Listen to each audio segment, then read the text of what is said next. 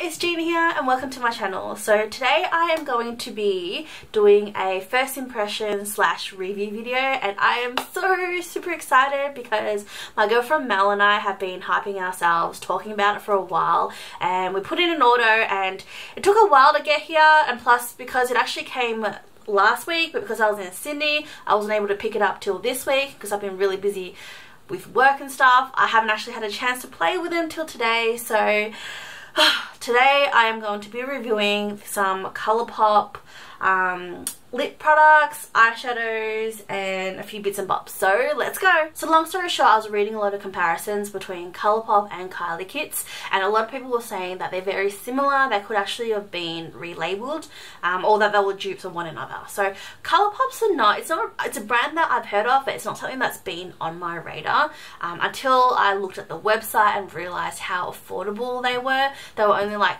$5 to $6 for a lip product. So my girlfriend Mel and I looked through the site and put through an order, and oh my god, I was so excited because it was like, you know, $6 each. So I went a little bit crazy and purchased a whole lot of stuff, which was cheap, but once it all adds up, it was actually not as cheap as I thought. I ended up still spending like over $200 for these products, and that's because the shipping was quite expensive as well. So our shipping to Australia was like just a bit over $45 US. So yeah, but I ordered the product. I ordered this on May the 12th, and I didn't receive it till I think around the 31st of May because I was in Sydney that week and I couldn't pick it up till the next week. So yeah. But when I did pick it up, it came in a white satchel bag, and this was what was inside, and it's so cute. I love good packaging, and considering I paid like over $45 US for it, you would really hope that it was packaged nicely, and that, my friends, it was packaged nicely. So this is the box. And when you open it up, it looks like this, which is so nice. I love this whole like thing. I don't want to throw the box out. Like, I want to do something with the box because it's so pretty. But it comes with like these little foam things so nothing breaks, which nothing would have anyway because there's not like glass or anything, I don't think. But yeah, so it came with that, and it also came with some brochures. This obviously isn't an unboxing because I've already opened it because I get excited and open it straight away. So. But yeah, but this is what you get inside, just a whole lot of products. And yes, so that was the box, and these are all the stuff that I got, which I took out today to play with. I actually did my makeup using the ColourPop, the eyeshadows, the contour sets, as well as some of the lip products. So if you want to see that video, check in next week and I'll post that up. But yeah, so this is all the stuff that I got, and I'm just going to go through and review them. So I'm going to start off with some lip products, and before I continue, I just want to say that this is not a sponsored video. It's not affiliated with ColourPop in any other way, but the fact that I bought it with my own money. And this is for my own personal use. So they have a lot of different shades in their collections, but I wanted to keep my order as minimal as possible, but the colors are all like slightly different. I couldn't decide which one I wanted, so I bought a couple from each collection. So the first collection I got is the Ultra Matte Lip.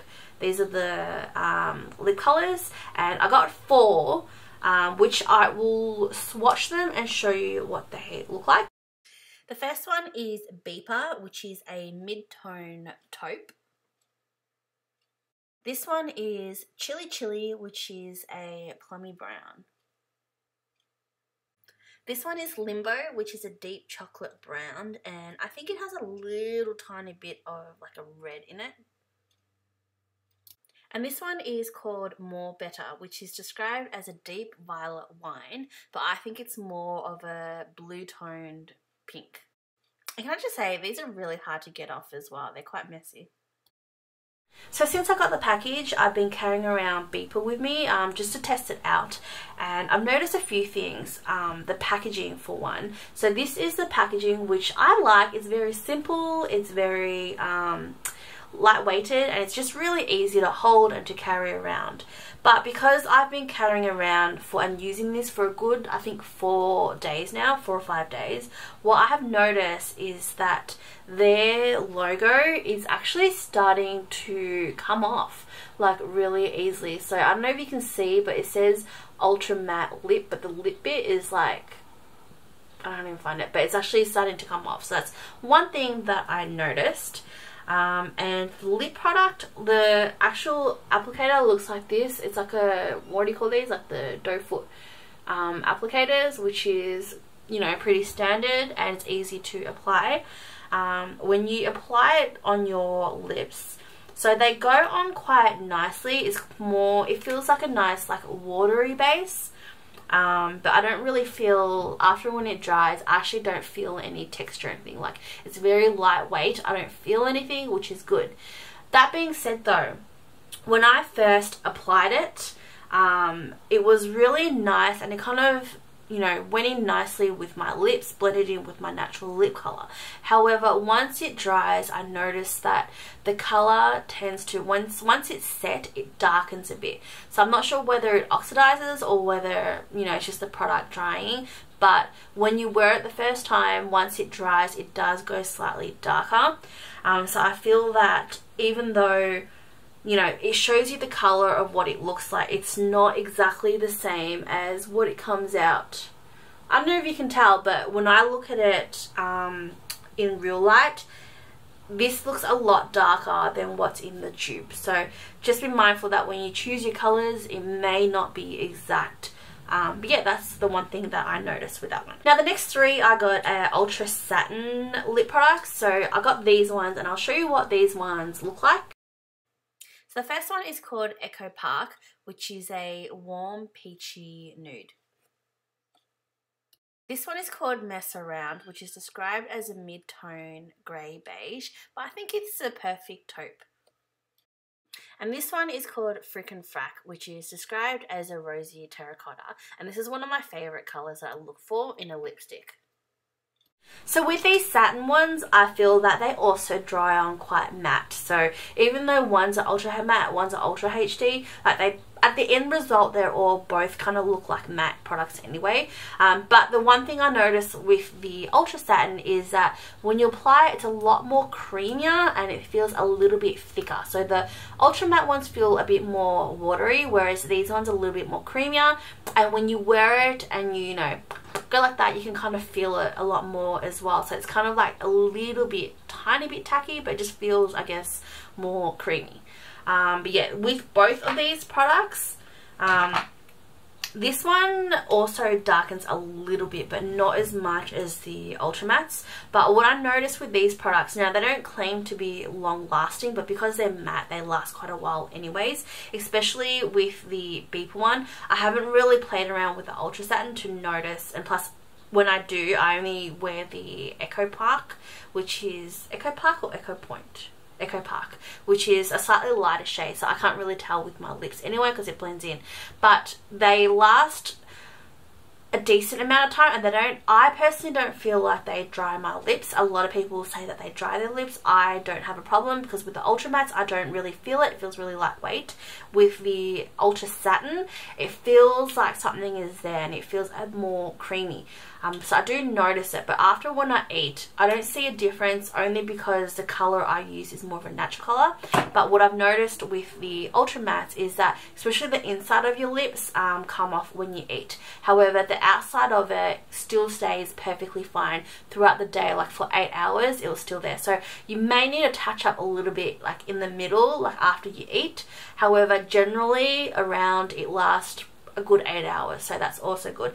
It's not, it is transferable, so when you do, you know, clean your mouth or touch it, it will move, but it won't actually take it off your lips. So even though it'll come off in your hand, it'll still stay nicely on your lips. Now the next ones I got are their LIPPIE sticks, and I've got 3 of the matte and 3 of the matte X. So I'll go through and show you what those look like.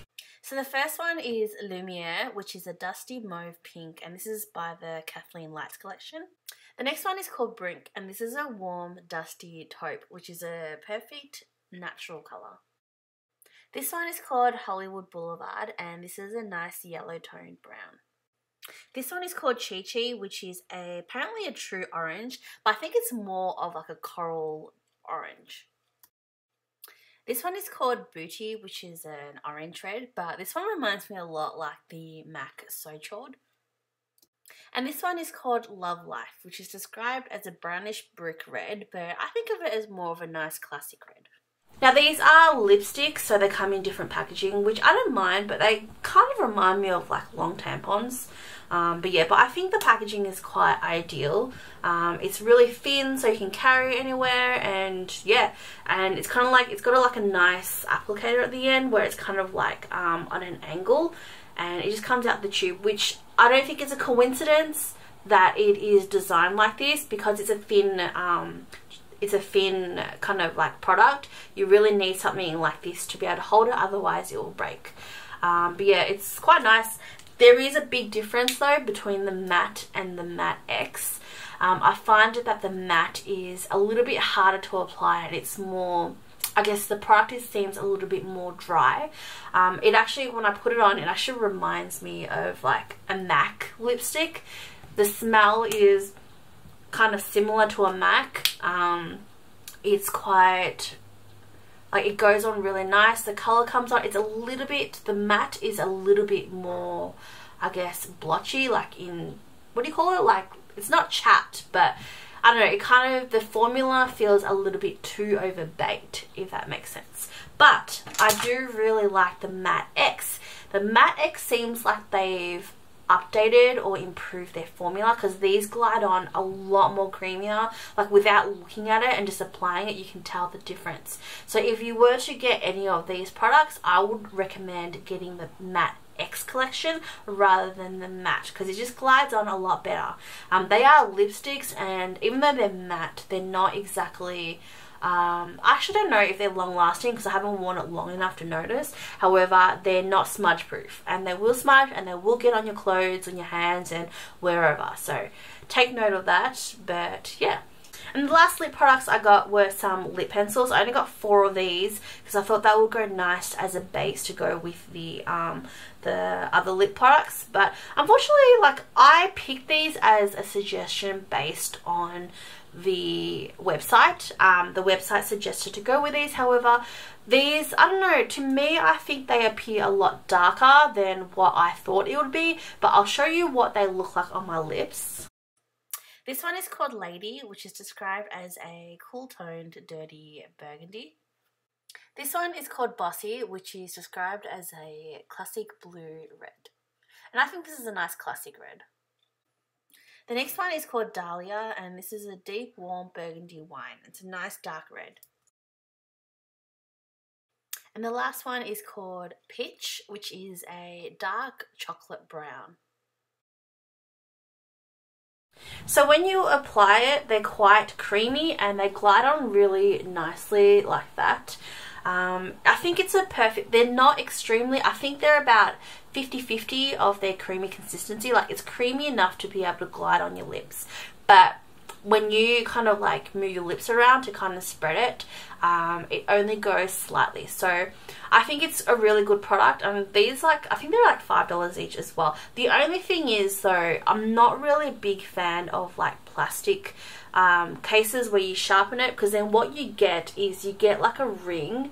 I don't know if you can see, but the lip product, and then you get this like ring around, which means that, you know, if you smudge it or get it on, it kind of drags it on your face, which I'm not really a big fan on. But you know what, these are good products. Like, the actual formula of it is actually quite good. Like I said, the color of it though, I thought it would be slightly lighter. I've got a lot, I use mainly like NYX pencils, and these, compared to the NYX ones, these are more creamy and easy to apply, and they're not smudge proof, but they don't transfer. So if you accidentally touch it, they don't transfer. However, if you smudge it, then obviously they will. But yes, I got those 4. So moving on to eyeshadows, I bought about 10, which I haven't even tried half of these yet, but I feel like I haven't bought like eyeshadow pots in so long because lately I've been only buying like palettes. But sometimes with palettes, sometimes you only like 1 or 2 colours, but you don't exactly, you know, like the others. But yeah, so I thought this time I would buy some of my favourite colours and something different to play around with as well.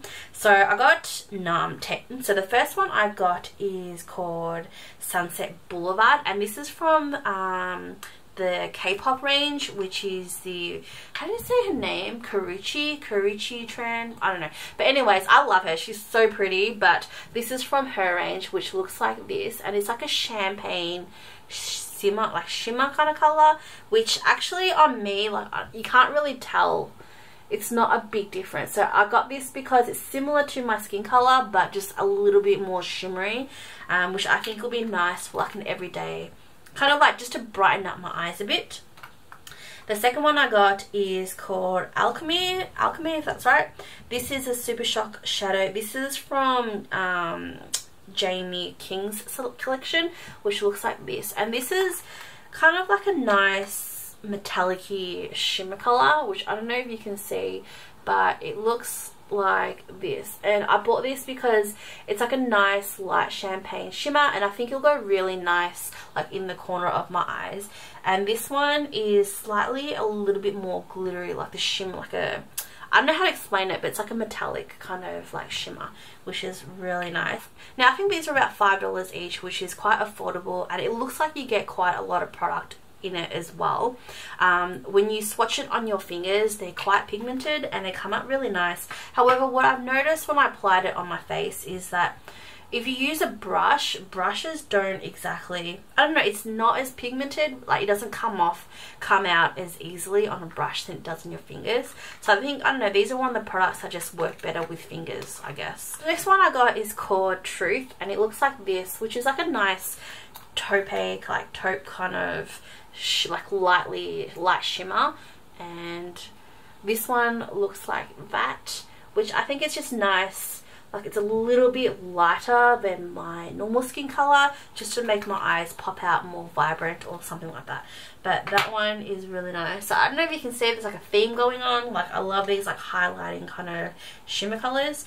But the next one I got is called Cornelious, and it looks like this. This is more of like a matte color. It's like a matte kind of light cocoa color, and this is like a shade darker than my not even, it's like a subtle darker than my skin color, which I thought would be nice to put in just the crease on my eyes, just to make it a little bit more deeper. And it looks like this, so it's almost similar to like a bronzer color. But yeah, I thought this was like a nice one that I could carry around with me like as an everyday kind of eyeshadow. And the next one is called Midnight, which looks like this, and I love this color. It's kind of like a bronzy metallic kind of color, and it's just, oh, it's just amazing. But it looks like this, which is quite pigmented as well, and I think these are really nice colors to put, like, you know, to achieve like a smoky look.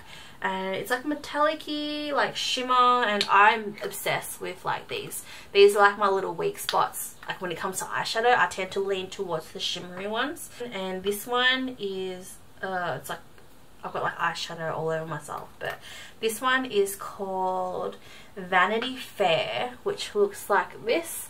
It's kind of similar. This one is more of a like a purple plummy brown, which is also really nice.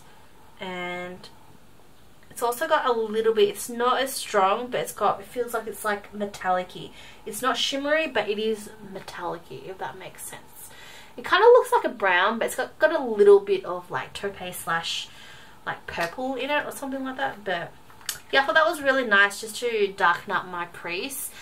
Use it as like a transition stage between eyeshadows. And I also got this one, which is similar to the other one. This one is called Mittens, but it's slightly a little bit more on like the earthy kind of red brown. I don't know, lately I've been really into brown eyeshadows. But this one is more, actually this is a matte This is like a matte version, but like more of a brown. Kind of reminds me of like dark chocolate. I also got two bright like statement colors just to play around with, and the first one I got is called Coconut, which looks like this, and it's like a blue, metallic blue color, which looks so nice. It's like dark blue, but yeah. Let's see what this one looks like. Oh, it's like I don't know how to explain it, but it's so pretty. I don't know what I'll do with it, but I don't know, it just looks really nice and mesmerizing. So I thought I'll get it and play around with it. I don't know, I'll figure something out. And I also got Shop, which looks like this. It's like a kind of like a pinky kind of red, like a, I don't know how to explain this color, but I thought this would be really nice, something different. Lately I've been really into those like earthy kind of red colors. I thought I'd play around with this as well, and this is, I think this is a matte color because it kind of goes on more like a blush kind of pinky, kind of like corally red, but yeah, so that one's really nice. And like I said, these come out really pigmented on my hand. However, when you use a brush though, the brush doesn't really come out as much.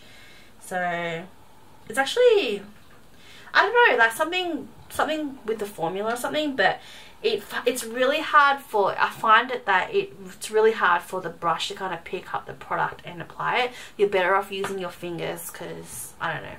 But the last one I got, this one is called Shameless, and I think this is like a, it's like a black with some green shimmer on it that looks like this. It's so pretty. This is one of my favorite colors as well. I tend to buy eyeshadows because I think it's so pretty. Not that sometimes I'll exactly use it, but I think it's just a really nice, pretty color. But it looks like that. I don't know, maybe I can do like a smoky look with this, but yeah. So I'm just making a whole lot of mess right now, so let me just clean this up. So those are all the eyeshadows that I got, and I can't wait to use these, especially the statement colors. I don't know what I'll do, but I'll figure something out. And I did also get one other eye product, and this is their cream gel called Kicker, which looks like this. I don't know if you can tell, but it's kind of like, I haven't even opened this one yet, and it's actually really hard to open. Okay, I don't know if I'm missing something, but why is this really hard to open? It's like, what is going on? Alright, I think you need like a degree to be able to open it, because I have no idea what the fuck this is. It kind of like, the lid, it kind of looks like this. This is their cream gel, but it doesn't, I don't know why it doesn't open, but when you can kind of like undo the cap, that looks like this. However, how do I get to the product? Okay, so I actually have to Google how to open these because they're so freaking hard, but it turns out you just have to like, I have no idea why, but you kind of have to like take the lid off and then somehow screw this, and this was on really tight, but yeah, so the end result looks like this, which is like a nice silver kind of color. I really wanted to get some of the other ones, but they were all sold out, so the only one I could get was this, which I don't know, I thought I'd play around with it. I don't actually own any like other cream gels, but yeah, so it looks like this. And you know what, I purchased this because I thought, you know, it's something that I don't have and I could play around with it, but I'm thinking of recreating like Kristen Stewart's makeup look for the Cannes Film Festival. But yes, so the last two products I got were the sculpture sticks, which look like these. So these are kind of like highlighting and contouring sticks. There's only 2 shades, like these are the only ones. I don't know whether they're new or whether they'll bring out other shades, but you pretty much get one for highlighting and one for contouring. The highlighting one is called Releve, which looks like that, which is quite nice, and it's actually quite it's quite blendable as well, so that's quite nice. And the contouring one is called Renaissance, which looks like this, and it looks really dark, like a really dark brown, which kind of scared the shit out of me. But you know what, like once you start blending it, it actually like blends quite nicely and it really lightens up. So it's actually not too bad as well. I mean, if you have fair skin, this probably wouldn't be the best. So I'm not sure whether they'll come up with other shades, but yeah, but these are the last two products that I got, and they're quite creamy, they're easy to apply. Like I said, they look intimidating because they're dark at first, but once you start blending it out, it's actually not too bad, and I'm actually wearing it now, so yeah. So that is the end of this video. I hope you liked it. Sorry if it was a bit long yet again, but I did buy a lot of stuff that I wanted to share with you guys, and also, you know, I know a lot of people do like ColourPop reviews, but I just want to show you what it looks like on another Asian complexion. But yeah, so if you have any favorites or anything, let me know and leave it in the comments below, and make sure you subscribe to watch more videos. Thanks for watching. Bye.